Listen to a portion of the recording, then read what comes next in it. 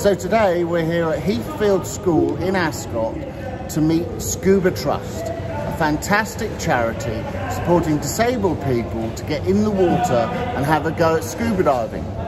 So let's learn more about them. The Scuba Trust has been going as a charity for 21 years, and it was initially set up to enable the level playing field for disabled divers to actually enjoy the sport that we all do.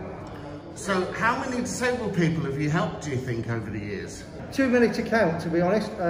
Personally, since I've been an instructor with the Scuba Trust, I've done at least 30 disabled divers over a number of courses. So the initial starter course, the open water course, and again progressing on from that and getting more advanced.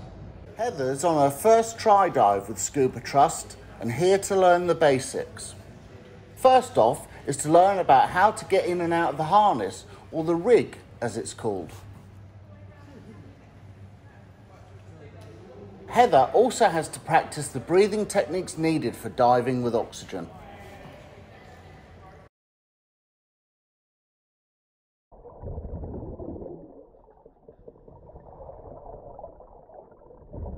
Diving safely is paramount, so learning the signals is next to be able to communicate with your instructor. The Scuba Trust instructors are all fully qualified and are here to make sure that everyone is safe and supported while they experience their first adventures underwater. It doesn't take long before Heather is confident enough to head off on her first swim and really experience what it's like to go scuba diving.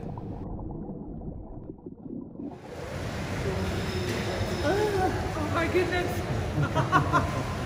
So Heather, you've just come out of the water. How was it? I had such a fantastic time. I have every intention of coming back. I loved it. The freedom in the water, once you're in the water and there's no gravity again pulling against you, so brilliant. Yeah. So what made you interested in scuba diving in the first place? It's something I've always wanted to do and never had the opportunity. There was just no access, or it just wasn't possible. My husband doesn't swim, so when we go on holiday it's not something we can do together.